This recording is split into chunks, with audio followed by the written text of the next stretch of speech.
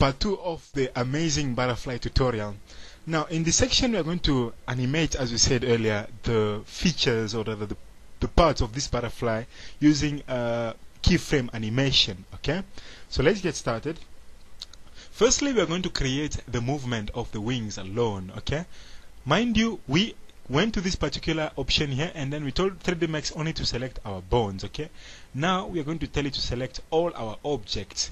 So now we are going to assign each of the body parts movements to a particular bone so that we get proper animation, because as we said, if we still manipulate this, the object still moves on its own. We don't want that. So we are going to select, let's start with the body, and then I'm going to press F3 to go into wireframe mode, or you can always right click and then say wireframe, and then I'm going to select and link the body. What is the body? Okay, we're going to select and link the body to the main bone in the middle. Okay, I hope you can see it's the one in red. So now, okay, let's see. If we were to move the red bone, we can see the body also follows already. And then we're going to select the wing, and then now we can turn off the wireframe and then say smooth plus highlight. Select and link the right wing with the right bone, and then select the left wing with the left bone. So now when the main bone, let's first once more go to bone mode, and then when we select the main bone, we can see the whole body follows.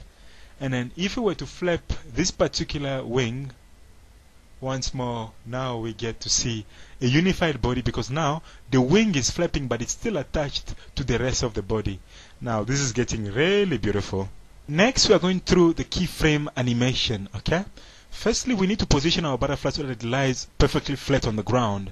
Once more we are going to the angle toggle snap, click on that button so that we get exactly, let's select.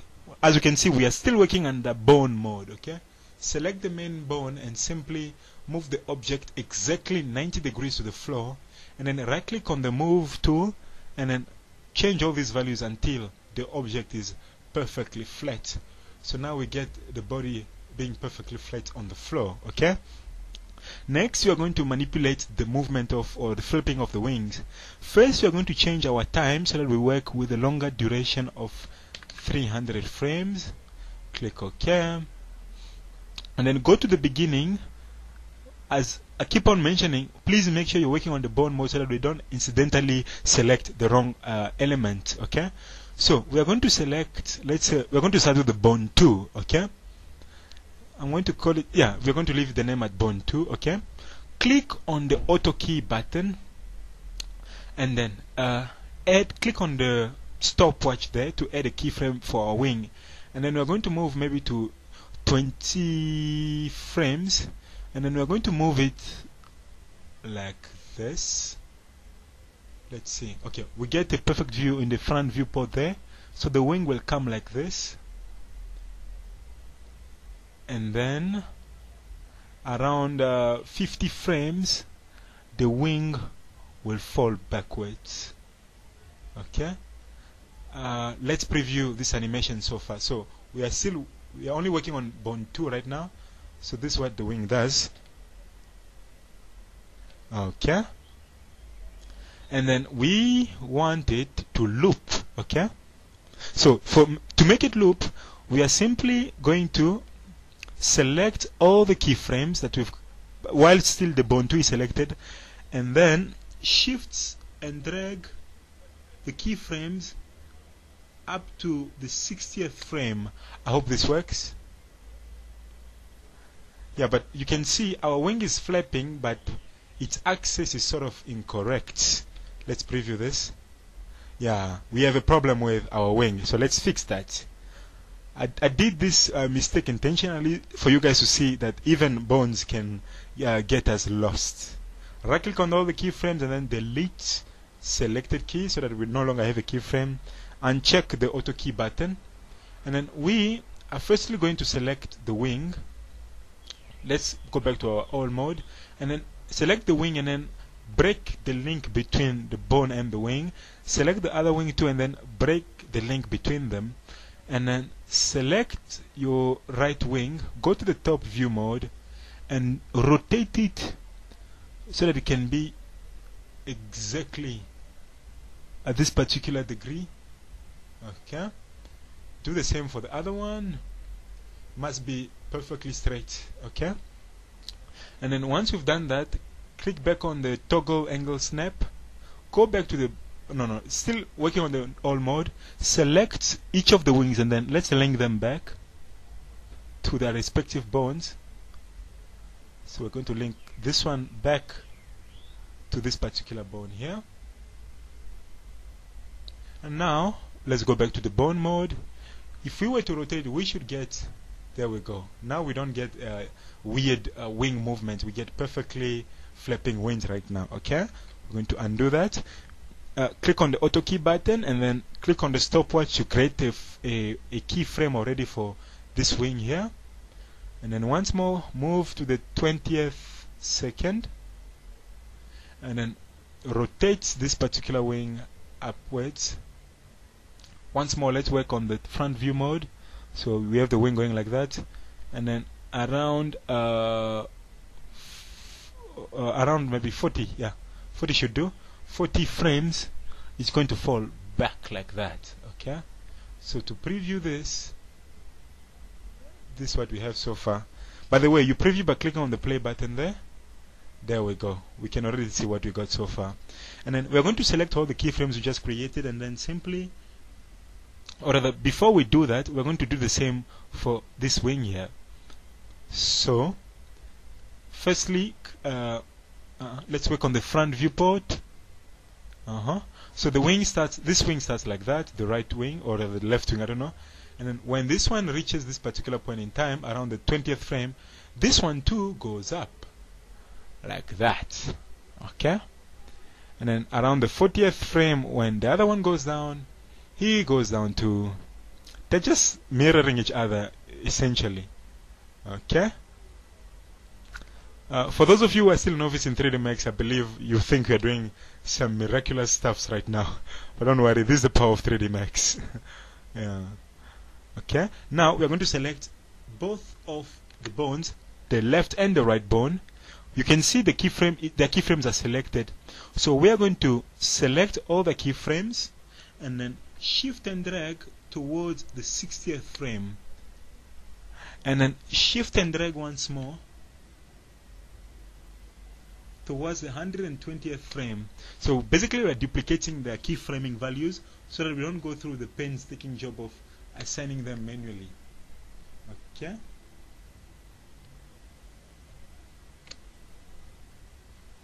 Maybe let's change the duration to 350. And then with the keyframe still selected, I'm going to drag them to 300. And yeah, so when we preview this is what we have so far. Let's click play. There we go. Our beautiful butterfly is flapping its wings.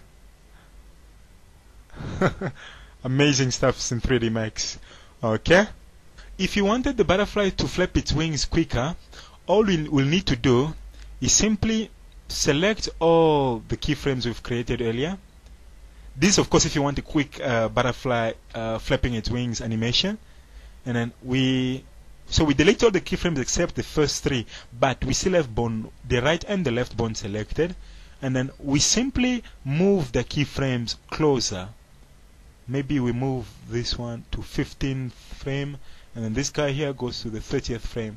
If we play this back now, we can already see the results we're getting. If you still want even a quick animation, you can always drag this to 10 frames, and then this one here to 20, and then select all the keyframes and begin the same process of shift and dragging the values.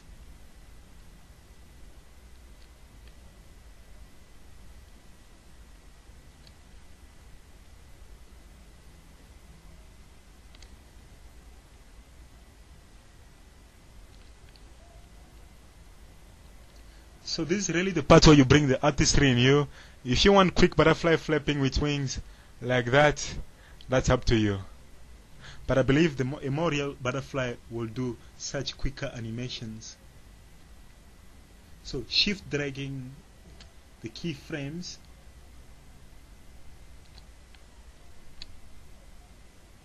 Sorry, we made a mistake there. We're going to undo that. Okay. Select. It's always the last. These last three here that we are working on. Shift drag once more to 300. How do we know the keyframes, where we are placing the keyframes? Because 3D Max gives us timing information right there. Okay, it shows some update information there to show us where we are moving the keyframes to. So when we preview this, what we get is our butterfly flapping its wings like that, much quicker, much more realistic animation. Beautiful stuff. So next we are going to work on the path that the butterfly will follow. First, we're going to turn off the auto key button. Let's create a plane by going to the geometry panel and then say plane. This is the road upon which the butterfly will be doing its reflections and refractions and so forth. Okay, so we need to give it a particular material.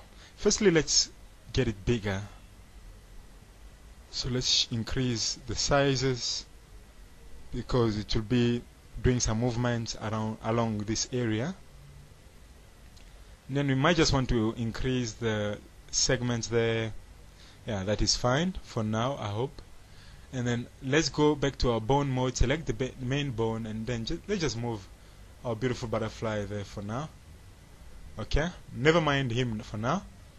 Okay, let's select all once more. Press M on the keyboard and select the material. Now, this is a very important section of the tutorial where we create reflective materials. Okay, like a surface which can reflect. Okay, so we're going to click on one of the empty slots there, the gray one. Call it ground. Turn on two-sided, and then click on that particular button there so that we can see it in the viewport. And then change this. Click on the standard button, and then let's change the material type to ray trace, and then drag this material to our plane. Okay. Now, ray tracing is that particular material within 3D Max which tells 3D Max how to reflect object. Okay, but that of course depends on how good we really get here. Okay, let's preview this. I'm going to do a quick render here of this particular scene. Okay, as you can see, no reflections yet. Absolutely none. We still need to change some certain settings within our material settings. So now we are about to create the amazing effect where we get reflective surfaces. So first we're going to select our object that we're going to be working on. Please make sure now you are under all select mode. Press M on the keyboard to bring up the material settings. Click on one of the empty stopwatches like we've done earlier. Okay, we've already called it ground, and then we've changed the material type to ray trace. And then under the diffuse, click on the box there, select bitmap, and then the diffuse will tell 3D Max what texture to apply to our ground, and we want it to be this particular texture here. Okay, our ground texture. Click on assign to object and then make it appear on the stopwatches. If you want, you might want to tile it, maybe, I don't know, 2 by 2. This controls how many times a material is duplicated on a surface. Go up to the parent and then select the transparency and then simply enter these values here: 110 for red, 110 for green, and 110 for blue, to give it a clear grayish color. Okay, and then we're going to click on the reflect options and then enter 100 for the red, 100 for green, and 100 for blue. So this is a much brighter grayish color. If you are to apply this to our object right now and we render this, we see what we get already. A slightly reflective surface there. Let's help our scene here by adding a light so that we can see what we're working on. Okay, so let's see what we are working on right now. Okay, so we get the butterfly reflecting, but don't worry, we are still going to change some settings. We are going to go still back to the material bring down the maps options and then drag the crackles to the bump. Now the bump is what gives the material its rough look, as it calls itself, bump. If you want cracks on your road or anything like that to look much more appealing, that's why you use bumps, okay? If we were to select, if we were to go to under bone mode and then maybe move to this particular point in time, if we to render this is what we end up with, okay? We can already see more or less what we're going to end up with. We just need a more powerful light, okay? So we're going to go to all mode, select this particular light. Maybe a target spot can do better. Let's turn on the shadows because it's really dark scene, okay? Let's see what we have here. Oh, too dark, too dark. Let's not even go there, okay? Let's try to change our scene settings by pressing H on the keyboard. And then we're going to change the ambient light to maybe something light in gray. Let's preview this. There we go, there we go. So, we already have, there we go, we can see the shininess of the butterfly on the surface. Let's select the bone, bring it maybe a bit down, like into contact with the scene, or rather with the surface. Yeah, and if we were to rotate, just to confirm our beliefs, yeah, we can see the butterfly reflecting the materials on the surface. And when they are really into contact, yeah, we can really see what you're working on. Now, if maybe we wanted to add a box on our scene, just to test if this is really working, the reflectiveness.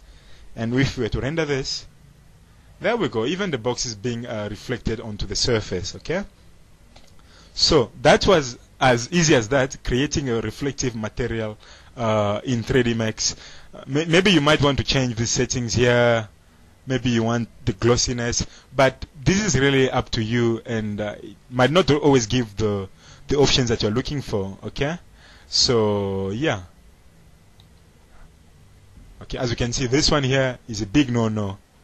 Certain materials don't always do what we want them to do, so, yeah, that it was as easy as that, creating a reflective surface in 3D Max. And then next we're going to tell our object. By the way, can you see what the bump maps are doing to the surface? It looks so real, isn't it? It's really rough.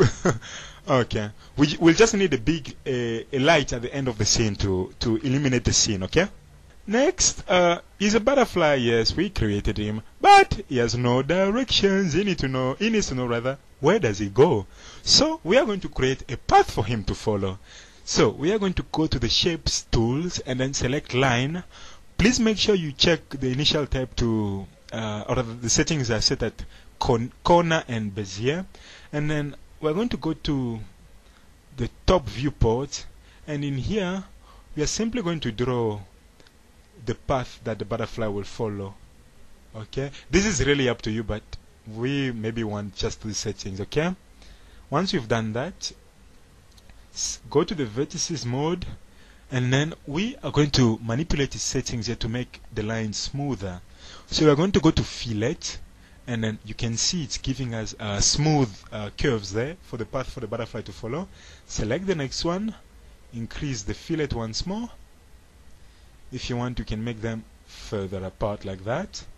Select that one, increase the fillet. As I said, this is really some sort of an all-in-one tutorial.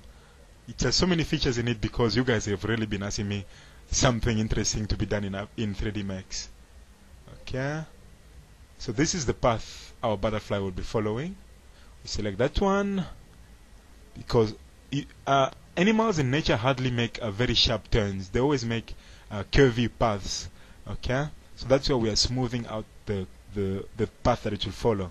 So we've created a path, but if we go to this particular view, the path is very flat on the surface. We don't want that. We want our butterfly to be flying. Okay.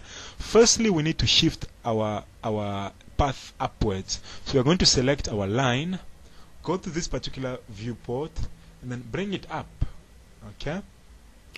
In the front viewport, bring up the line. Okay. Go back to the perspective, and then here we're going to bring down the vertices.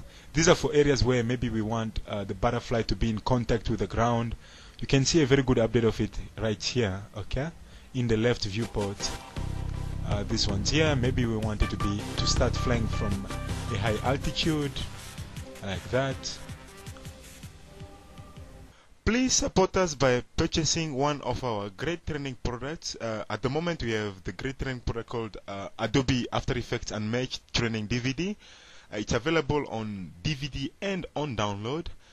If you go to our product section on our website, which is www.henrythejedi.com, you can view all kinds of information that you need to know about this great training product and what it will do to help you achieve so many great visual effects. There is also a product course line that you can also access, where you can play a clip of what each of the particular tutorials covered on the DVD will help you do, okay? Like my favorite one here, Advanced Light Stroke Animation, where we have someone, which happens to be my good friend Tony Koyabe, busy painting lines of strokes with his own hands, okay? So it's a great training product in which you'll be covering about 10 great, amazing video tutorials, okay? If you want to see for yourself what this great training product will do for you, you can download for free the official promotional video of After Effects Unmatched. And to access that, you simply go to our products page, and there is a section which says, or rather there is a link which says watch preview, okay? And then from here you can easily watch the preview of what you'll be covering. And we can also go to the products page by going to the product info link, okay? Yeah, in here then you can download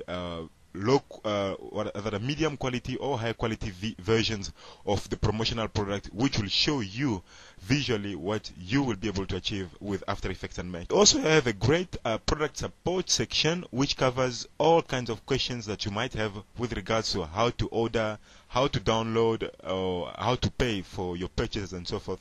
So the product support page is accessible by clicking on the support link on our web page, okay? And for those who just like to see things for themselves, I put together a flash gallery in which you can check out all kinds of photo shoots that I did of the DVD, because I really like the way the cover looks. I really wanted to share it with you guys. So to access that gallery, which contains the photo pictures, or rather Photoshop pictures of the After Effects Unmatched DVD, you simply go to our product page. Yeah, you go to the product homepage by going to the product info link, and then you're going to see a face of someone who looks like me. I don't know, it could be me. Okay, you're going to see my face there, and then you click on the link which says click on the picture to see more photos of this great DVD, okay? And the link is also available there. So once you click on this link, it will land you on this particular page, photo gallery page here, where you can easily see all kinds of pictures that I took of this great training product. It's a flash gallery, so basically you can simply click on next and you can see for yourself there what the great training DVD looks like, okay? It's so beautiful, it's so good looking rather, that I really wanted to show you what it looks like when you actually order it for yourselves. Yeah, you won't be disappointed. So once more, thank you so much for watching one of our great video tutorials, and thank you so much for supporting us at www.henrythejedi.com. And once more, my name is Henry Mbata, and have a nice day and goodbye.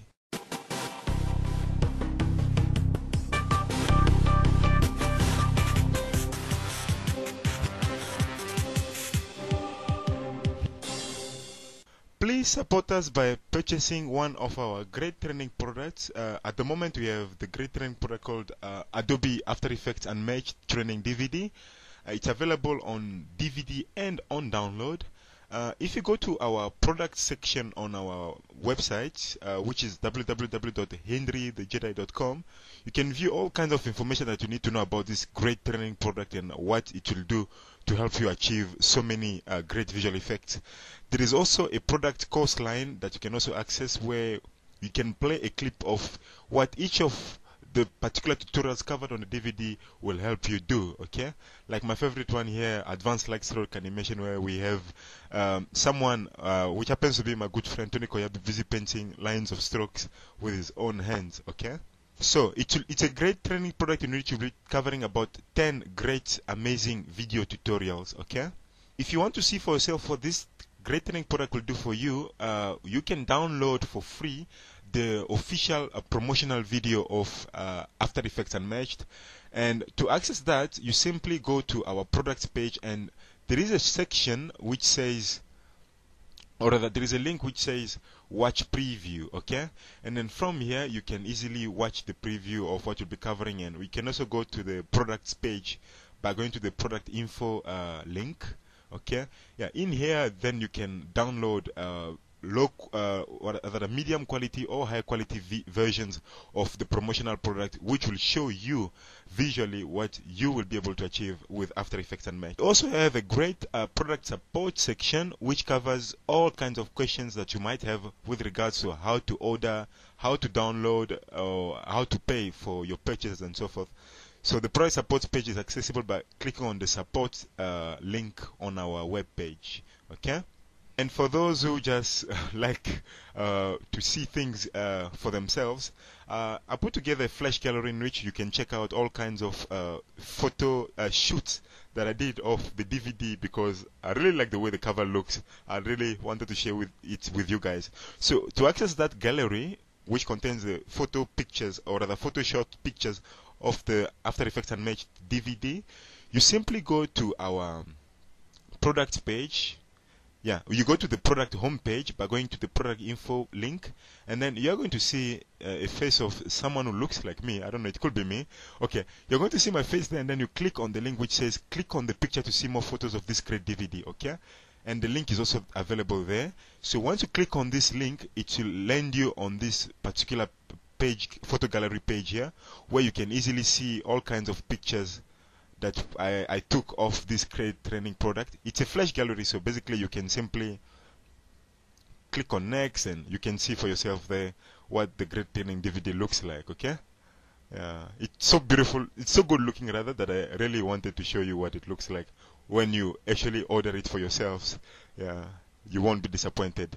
So once more, thank you so much for watching one of our great video tutorials, and thank you so much for supporting us at www.henrythejedi.com. And once more, my name is Henry Mbata, and have a nice day and goodbye.